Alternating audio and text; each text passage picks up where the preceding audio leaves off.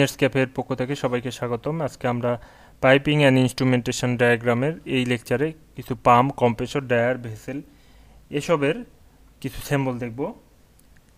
তো এখন পর্যন্ত আমাদের চ্যানেলে যারা সাবস্ক্রাইব করেন তারা সাবস্ক্রাইব করবেন এবং নিয়মিত নোটিফিকেশন পেতে বেল বাটনে ক্লিক করুন। তো আমরা বিভিন্ন প্রসেস ফ্লো ডায়াগ্রাম বা বিভিন্ন ইন্ডাস্ট্রিতে যেসব পাম্প দেখি তার মধ্যে অধিকাংশই থাকে সেন্ট্রিফুগাল পাম্প। এটা একটা সেন্ট্রিফুগাল পাম্প। তো এই পাম্পটা P&ID-তে কী ধরনের স্যাম্পল দ্বারা প্রকাশ করা হয় এই ধরনের জিনিসগুলো আমরা আজকে দেখব।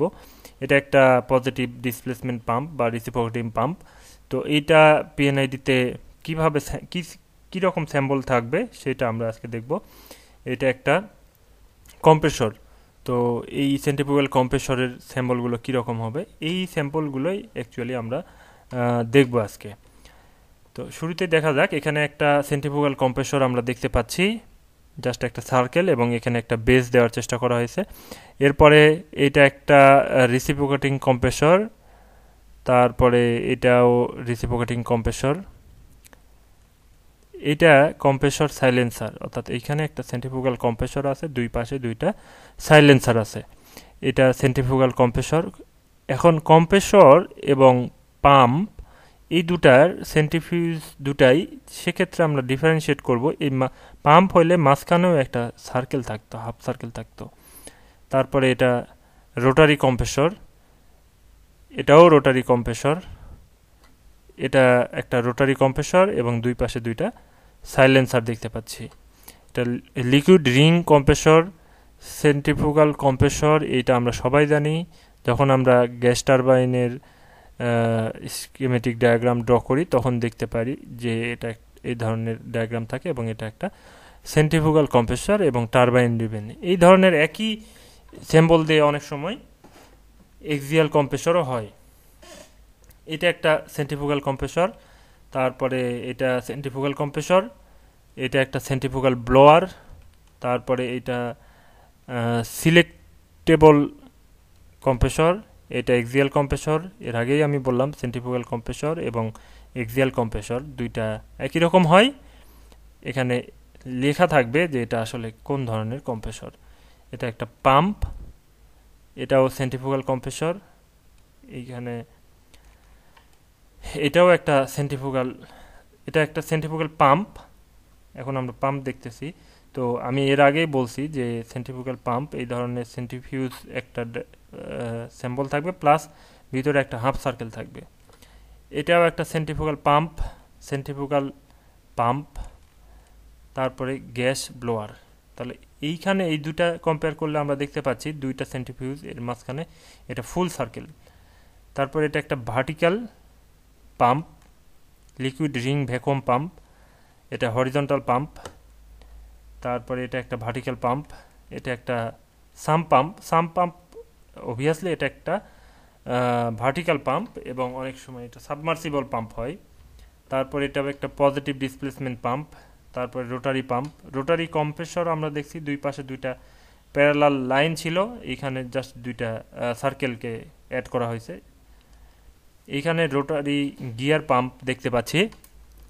তারপরে গিয়ার পাম্প, এইটা হচ্ছে প্রপোর্শনিং পাম্প। তারপরে ভ্যাকুয়াম পাম্প, এটা স্ক্রু পাম্প। তারপরে স্ক্রু পাম্প এইরকমও হয় যে ভিতরে একটা স্ক্রু থাকলো বা স্যাম্বল থাকলো। এটা হচ্ছে ক্যাভিটি পাম্প, সাবমার্সিবল পাম্প। অবশ্যই এইটা সাবমার্সিবল, আমরা দেখে বুঝবো যে এটা একটা সাবমার্সড অবস্থায় থাকবে কোনো একটা লিকুইড রিজার্ভারের মধ্যে। এরপরে এটা একটা রিসিপ্রোকেটিং পাম্প, পিস্টন সিলিন্ডার দেখতে পাচ্ছি। তারপরে রিসিপ্রোকেটিং পাম্প, এটাও একটা, এটা positive displacement pump, positive displacement compressor আমরা দেখছি, এটা পজিটিভ ডিসপ্লেসমেন্ট পাম্প। বিশেষ করে কেমিক্যাল ইন্ডাস্ট্রি বা কেমিক্যাল হ্যান্ডেলিংয়ের জন্য, কেমিক্যাল ডোজিংয়ের জন্য যে পাম্পগুলো ব্যবহার করা হয় এটা হচ্ছে সেই রকম ডায়াফ্রাম পাম্পগুলোর স্যাম্পল এরকম হয়। এটা একটা টারবাইন পাম্প, এটা একটা ফ্যান, এটা সিলেক্টেবল ফ্যান, এটা ফ্যান ব্লেড। এই শুধু দুইটা, চারটা ব্লেড না দেখায় দুইটা ব্লেড দিয়ে দেখানো হয় ফ্যান ব্লেডকে। এইখানে ট্রিপল ফ্যান ব্লেড দেখতে পাচ্ছি আমরা। এখানে এক্সিয়াল ফ্লো ফ্যান, তারপরে টারবাইন ড্রাইভার। এখানে আমরা দেখতে পাচ্ছি ডবল ফ্লো টারবাইন, অর্থাৎ স্টিম টারবাইন অনেক ক্ষেত্রেই এখন ডবল ফ্লো টারবাইন আমরা দেখতে পারি। এটা একটা মোটর ড্রিভেন টারবাইন, এটা একটা স্প্রে ডিভাইস, এটা একটা মোটর, অর্থাৎ এর নিচে যদি একটা পাম্প দেওয়া যেত তাহলে এটা পাম্প, মোটর ড্রিভেন পাম্প হতো।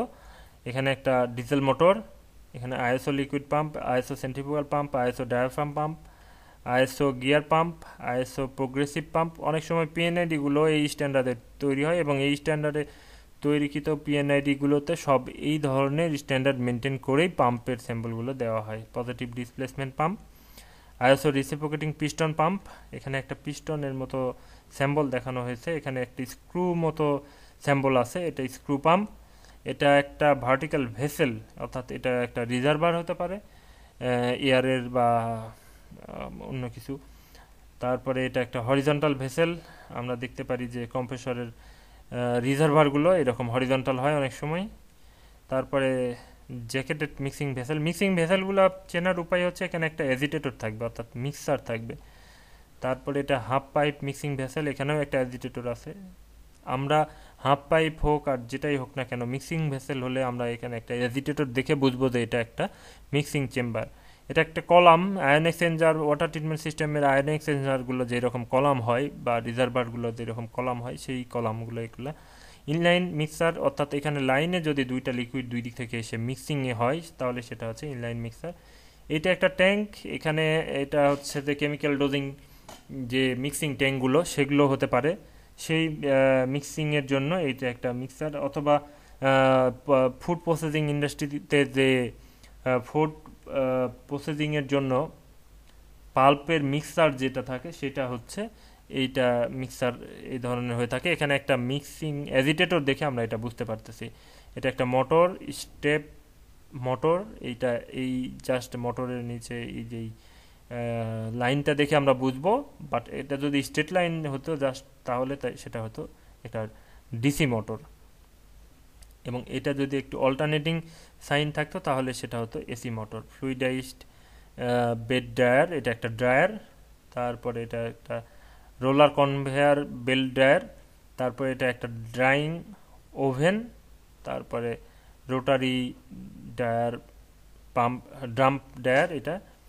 তো এই ছিল আজকের লেকচার। এর পরবর্তী লেকচারে আমরা কিভাবে P&ID পড়তে হয় সেই ব্যাপারে আলোচনা করব। সে পর্যন্ত ইঞ্জিনিয়ার্স ক্যাফের সাথে থাকবেন। ধন্যবাদ সবাইকে।